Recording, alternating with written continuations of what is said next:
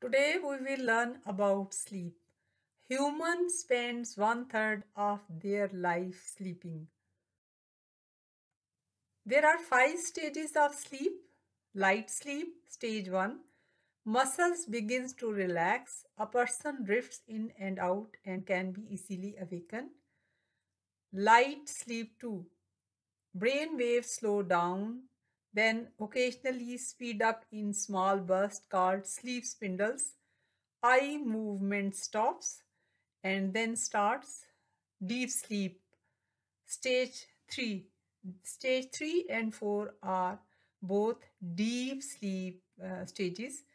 Brain waves continue to slow down, producing low level delta waves. Delta waves dominate brain activity, eye movements, and muscle activity is minimal.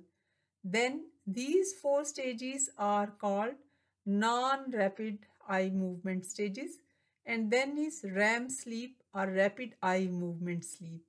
Limbs become temporarily paralyzed, eye movement increases, breathing accentuates, and sleepers start dreaming.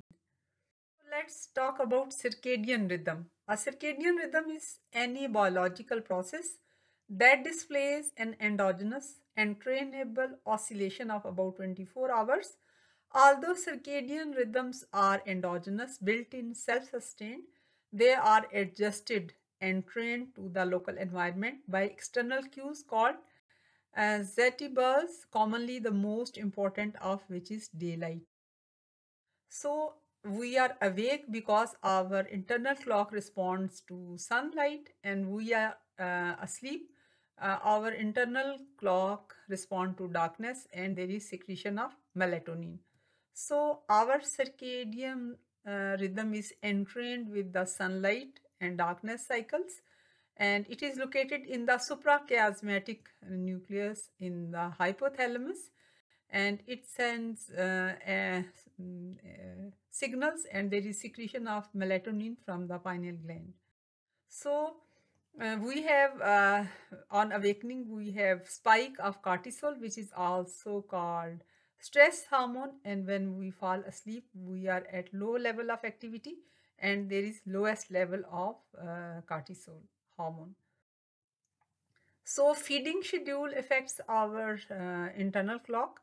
When on awakening, if we eat hearty breakfast, we are more alert, and we should eat dinner 2 or 3 hours before our sleep time to have a good night's sleep. Then light, daylight exposure is early morning exposure, especially outdoor, is very important. And if we have bright light exposure at night, it will delay our sleep time. Then physical activity is also important.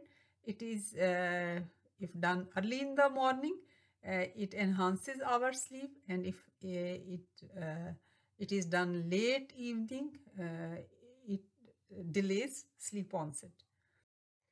Then there are circadian rhythm sleep disorders. These are of 2 types: intrinsic type and extrinsic type. Intrinsic type are delayed sleep phase disorder, advanced sleep phase disorder, irregular sleep-wake rhythm disorders, and non-24-hour sleep-wake disorders. In extrinsic type, we have shift work sleep disorders and jet lag. So here is the typical sleep phase pattern.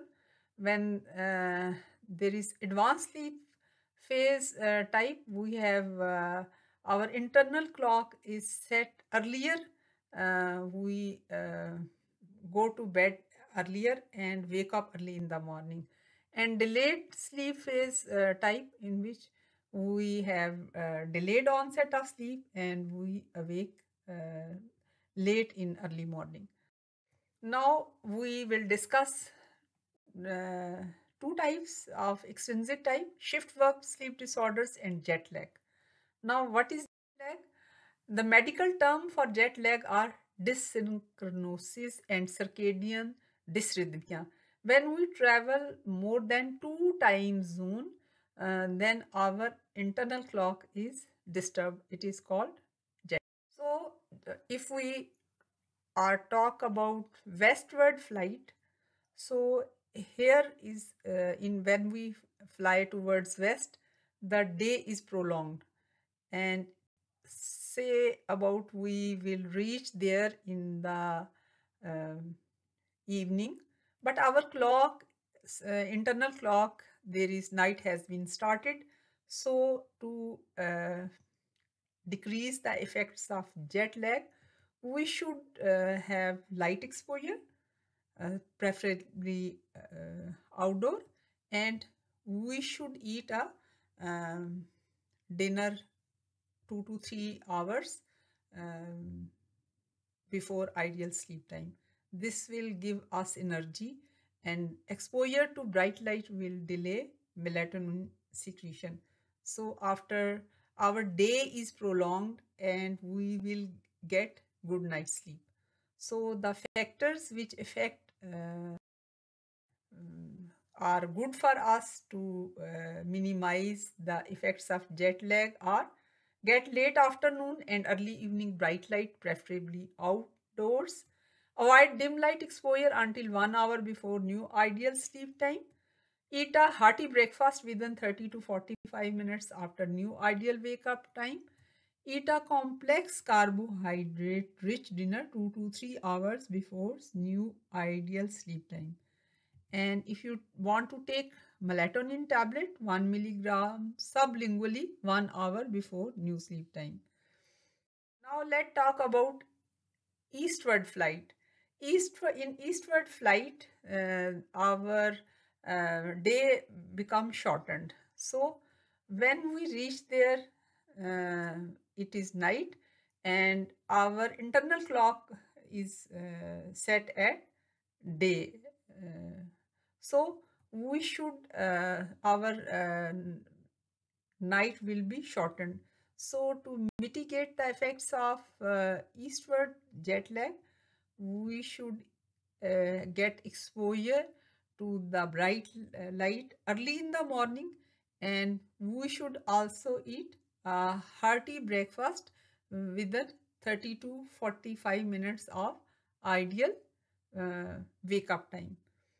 So factors that minimize eastward jet lag are: get exposure to bright light, probably outdoors, close to new ideal wake up time, get only dim light exposure starting 1 hour before ideal sleep time, eat a hearty breakfast within 30 to 45 minutes of new ideal wake up time, take melatonin 1 milligram sublingual 1 hour before the new sleep time. Now we will discuss symptoms of shift worker sleep disorder. There is because they have to work at night, so they may have headaches, trouble concentrating, depression, inability to fall asleep or stay asleep, irritability, and excessive sleepiness during waking hours. So what can we do to treat these symptoms? Eye shades and earplugs are especially useful if you sleep during the day. Attention to bedroom environment. Try to keep the bedroom cool, dark, and as quiet as possible. Take a nap before the night shift. And in very bright environments, wear sunglasses when you are traveling home. This will increase your melatonin secretion.